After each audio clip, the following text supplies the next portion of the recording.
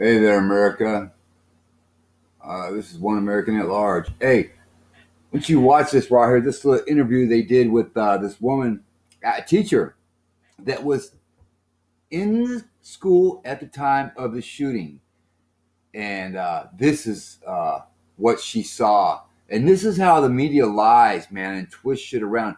These kids are being used for political purposes, gun control. That's all it is. You watch for yourself.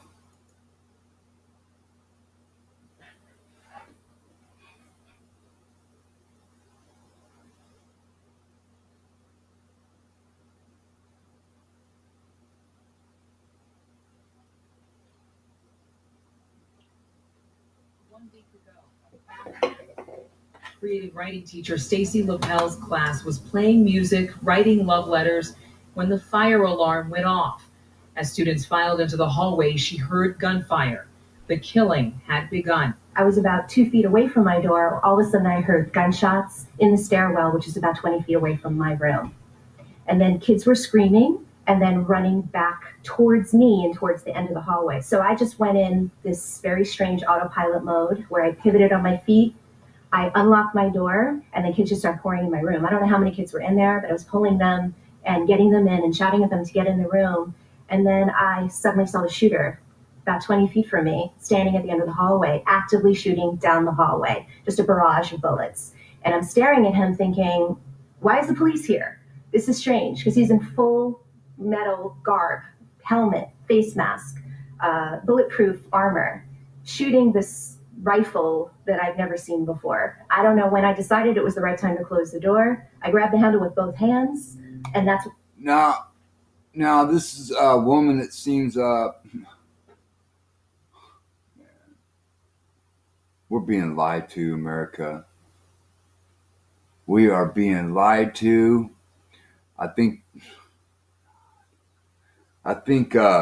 those officers that I think they were told to stand down because they didn't want their officers shooting each other.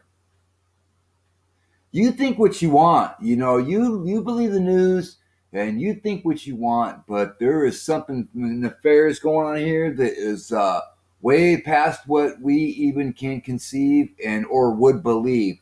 So maybe it'll come out in due time, but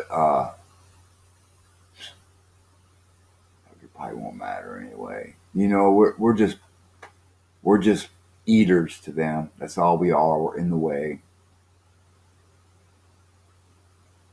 And let me another thing I want to say. I've heard people comment, "Oh, well, if there was martial law and they tried to take the guns and the Americans decided to fight back, the military would never fire on the Americans, not on their own citizens." Are you kidding me? Do you seriously think they wouldn't shoot us? You go to YouTube right now and you look up cop shoots unarmed woman. Cop beats unarmed woman up for driving with. Just look. There's plenty of videos. Look up cop shoots unarmed man. It'll take you all day to watch the videos. So if you think they won't fire on us, you are dead wrong.